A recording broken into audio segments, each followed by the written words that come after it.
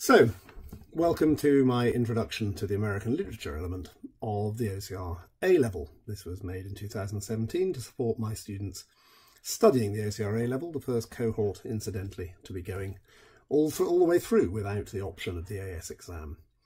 In this screencast, I'm hoping to give a brief introduction to the course itself, using the materials that OCR provide us with, but also to give you an opening discussion, if you like, about the writers and the texts that we are studying. So we move on into a look at the content of the course as put together by OCR. You'll see that we're in component 2, that is to say paper 2 of the exam, and you'll see that we have within this we have an exam which requires us to read 2 core texts, and we'll be reading Gatsby and Huck Finn as these two. They're taught in detail, and because it's a comparative question with the main focus on context and linking of the texts, we read these perhaps in a rather broader way than we might otherwise do. Not only that, there is a definite requirement for you, reading these texts, to engage with as much wider reading as you can. The more you've read, the better you'll be able to appreciate the narrative elements of these texts, but also to answer the unseen question, which is component 2, the second half of that paper. You will be given a passage of unseen American literature, and your task will be to do a literary analysis of this passage, but also to make links from the passage to other works of American literature which you can see similarities developing within the unseen passage. Now, you can use Gatsby and you can use Huck. We'll have taught them both, but you need more reference than that. In other words, you need a fairly comprehensive reading background of American literature, 1880 to 1940. And we'll look briefly now at how the course fits together in terms of what I mean by that. So, here we see from the board itself the background to what we are studying.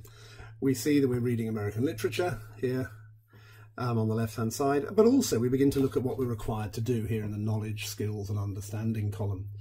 Required to explore contrast, connections and comparisons between literary texts within the context of the area. Finding everything we can about these. We look for the key themes, we look to see how those appear elsewhere in the writing. We look for setting, perhaps, and we see how that appears elsewhere in the writing.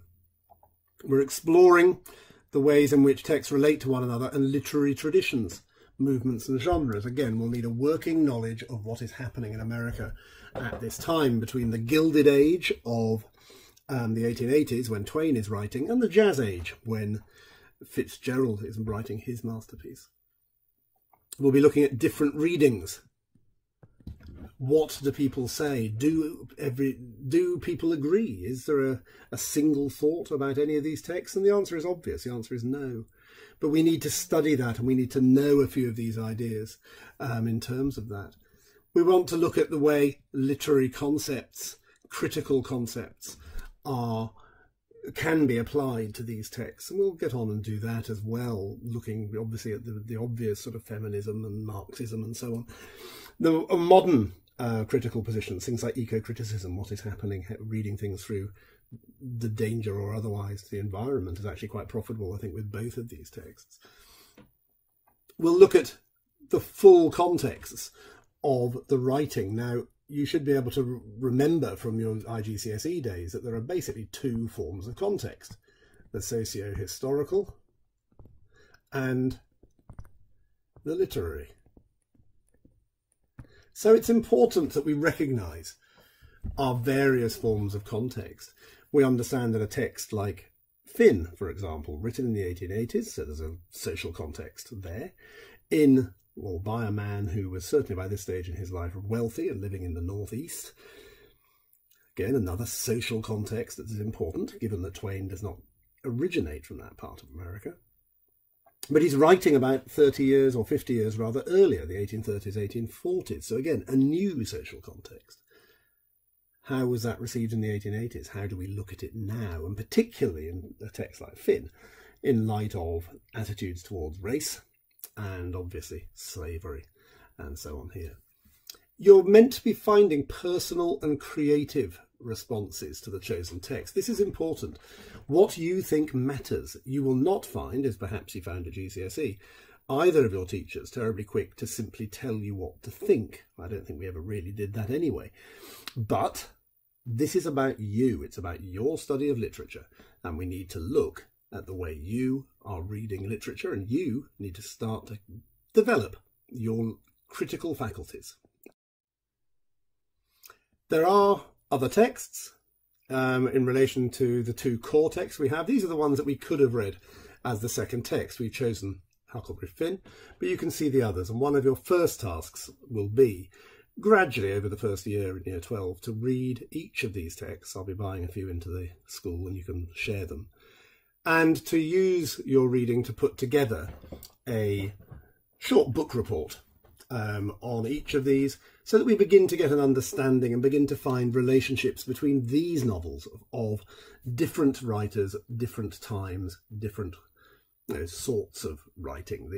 The wonderfully almost repressed writing of someone like Edith Wharton, which bursts into the new age of Fitzgerald, is really quite an interesting comparison. Somebody like Wharton is writing at a time when nobody talked about sex or anything of that nature. Suddenly after the war, everybody did. And there's a shattering, if you like, of the old ways. This is the sort of thing we need to be looking at, and the sort of thing which I hope you... So, our two authors, Twain and Fitzgerald, they're both authors born in the 19th century, I think, but you'll find here, Twain is writing in the late 19th, Scott, post-war writer, really, post-First World War.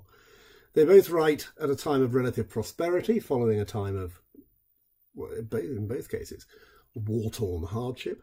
The Civil War for Twain, the First World War for Fitzgerald. Both are concerned with the nature of the society in which they live. Twain will call this civilization in his vernacular spelling that Huck uses throughout. And we realise that for Twain, civilization is not a good thing. Both use first-person narrators to tell their tales. We need to look at this again and the effect of this. Many of my students will have read To Kill a Mockingbird as a GCSE text.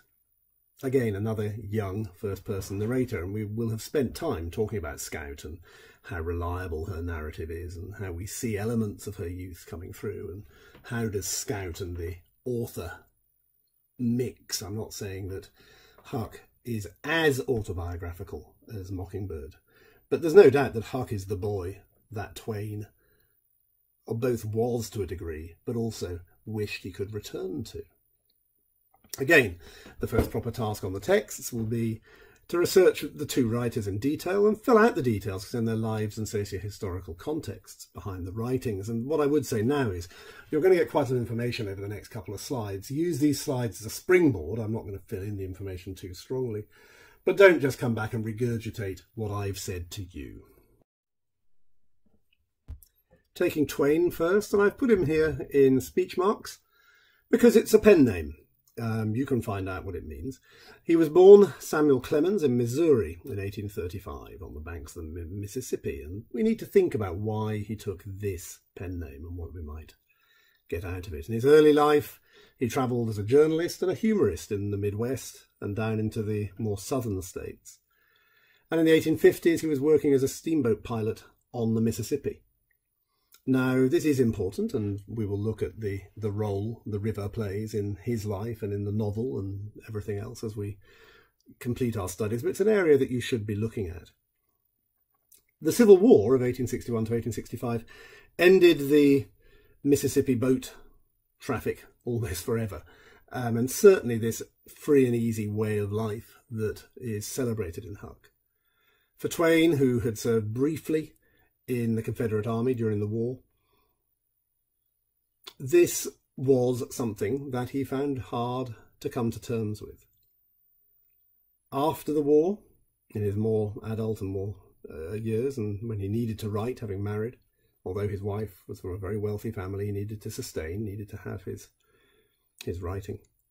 He struggled to be taken seriously as it were, what I'm calling the Eastern USA, the old states, if you like, the areas around cities like Boston and even New York, which saw themselves as very much the winners of the war, the arbiters of everything that was good, if you like, in terms of taste.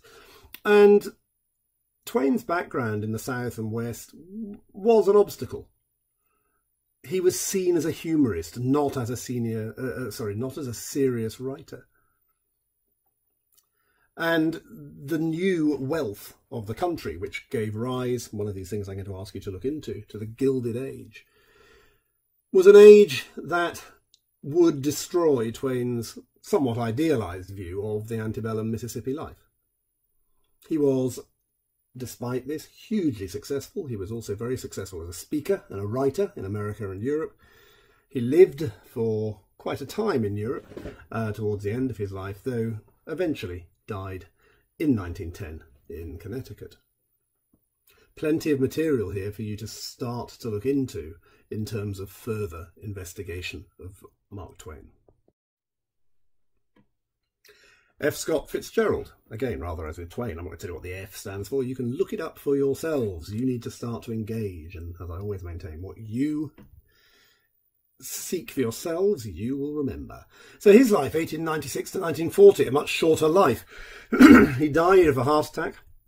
He was well known as an alcoholic from a relatively early age. He didn't die necessarily through alcohol. He wasn't drunk at the time of his death, but he was a man who perhaps embraced some of the flaws, shall we say, of some of the characters about whom he writes. He too was born out of the immediately high, shall we say, Eastern culture. He was born in Minnesota. However, he was very well educated, being sent to very good Catholic schools and Princeton University. He also enlisted in the army in 1917. There's a little parallel here that some of you might want to explore between J. Gatsby and Scott Fitzgerald. When he came out of the army, his writing really set him up as a flag bearer of the new jazz age in post-war USA. Now, we give this name of this period after the First World War, the jazz age, partly because of the musical upspringing of jazz as a concept, but also because jazz somehow underpins life at this time. Jazz has few rules. Jazz is seen as somewhat louche and not necessarily highly respectable, very fitting for the world about which Fitzgerald is writing, but also the world which was horrifying. The older generation in the 20s, girls in short skirts dancing the Charleston, women with jobs, professions, women having the vote, all these features of new post-war USA was something that appear in his works, and the moral license perhaps evident in his work was appalling for many. He, like Twain, was a harsh critic of a society that he generally saw as immoral, and he works in Gatsby to expose the moral vacuum at the heart of society. This idea that an age which has both prohibition and unlicensed quantities of alcohol, if one can break the law and pay for it, a world still of high formality, but also sexual liberation. This collision is what makes Fitzgerald's contexts so interesting, and it's something that I hope I will enjoy finding out more about as you research. So the two texts, well, I apologise incidentally for the way the footer has ridden up on this screen. I'm not quite sure why this particular piece of software I use has done this. Anyway, Huck, narrated by a 14-year-old boy. Huck has appeared before. He appeared in Twain's shorter novel, Adventures of Tom Sawyer, and I would recommend any of you, if not reading it whole, at least to have a good look at it. It is set on the Mississippi in the 1840s, and setting is often the key to almost everything, and many people would argue that the river is a character in its own right in this text. It's the main highway north-south at this time. Twain knew it well. It carries our two runaways in a seemingly arbitrary fashion. It's very relevant that they choose to travel by raft rather than by boat. They have no control whatsoever over where the river takes them to all intents and purposes. You can steer it, but ultimately you're at the mercy of the current. It's particularly ironic that the escaping or the runaway slave, Jim, of course, is running away towards the south. He can't float north. So the longer the book continues, the more in danger he is. I'll let you work out how that works in the novel as we go on. So they're driven by what a writer, I suppose similarly contemporary writer of Twain's in many ways, Thomas Hardy, would have called hap. They come across people and they interact with these people, taken there by the river. And Huck's character develops as the book progresses as a result of the people he meets and the perhaps moral questions he's forced to ask himself.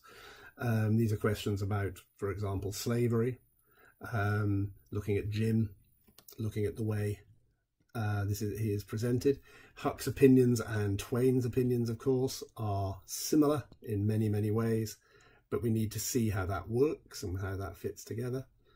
We look at this idea that to the people from the South who were arguing to keep slavery in the run-up and during the Civil War, Negro slaves were seen as childlike. They were seen as, well, lacking a full maturity, if you like. And there is an innocence and naivety about Jim, which matches that of the 14-year-old Huck. And we need to work out whether we find this is convincing or whether we think it's laid on a little bit too much. Another key idea in the text is that of freedom. And of course, if you have freedom, restriction. This idea of cultural, mental and physical freedoms and restrictions run throughout the texts. Honesty and fraud are explored.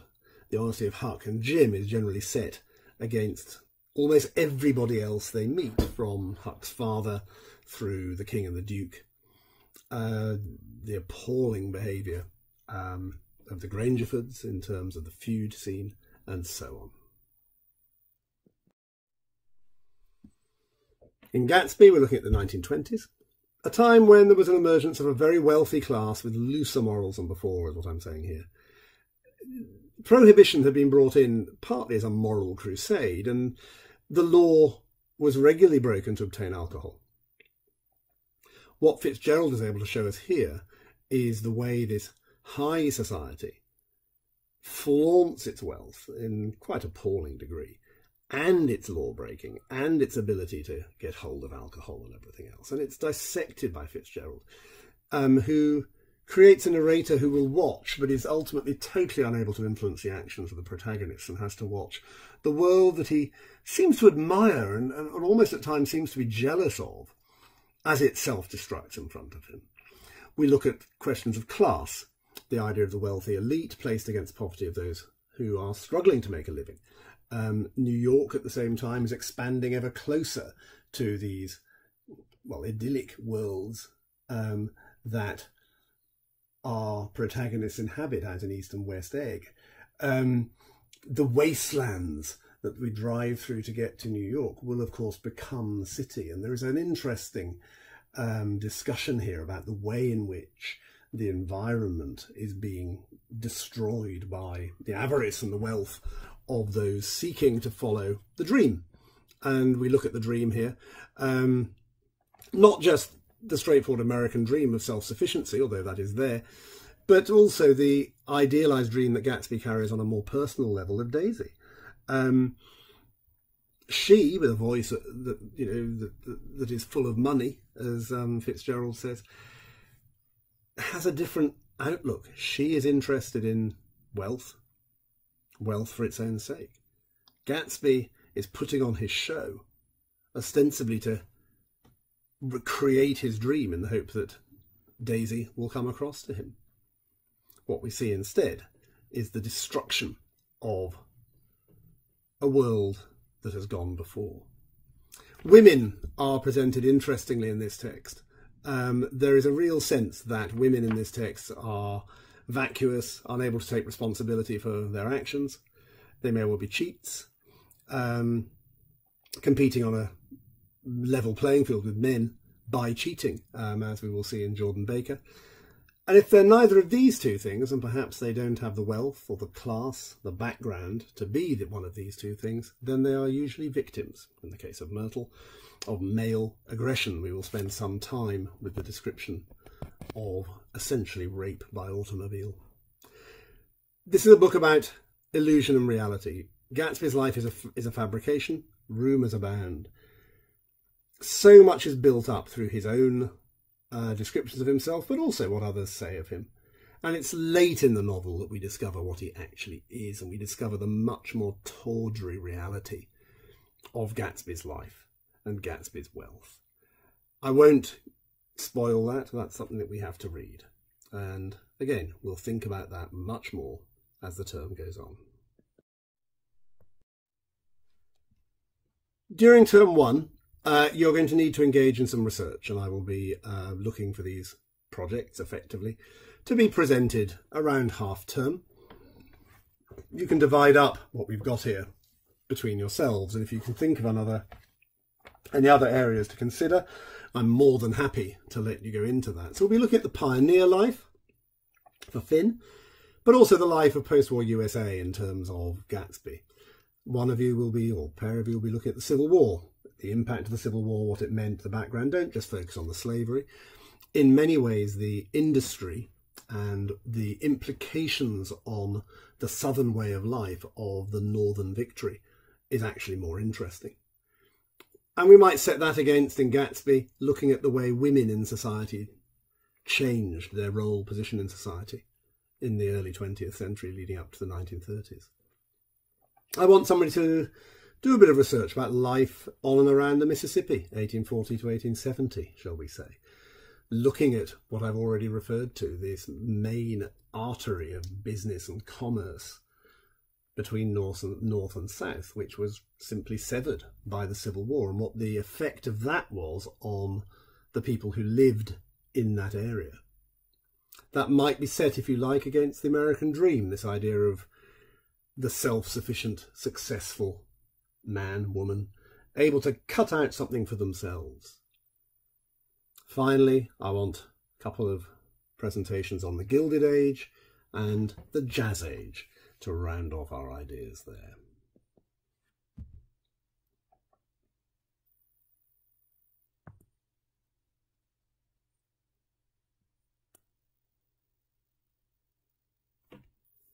So, without further ado, I think we come to the end of a presentation which I hope will enable you to have enough material to start preparing your work for this course.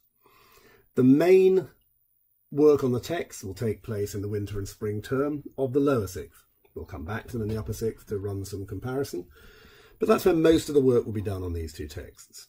And between your two teachers, you will find plenty of assistance, but also plenty of encouragement to go and develop your ability to work for yourselves, because that is what we need to see. So without further ado, I will sign off and let you get down to some work.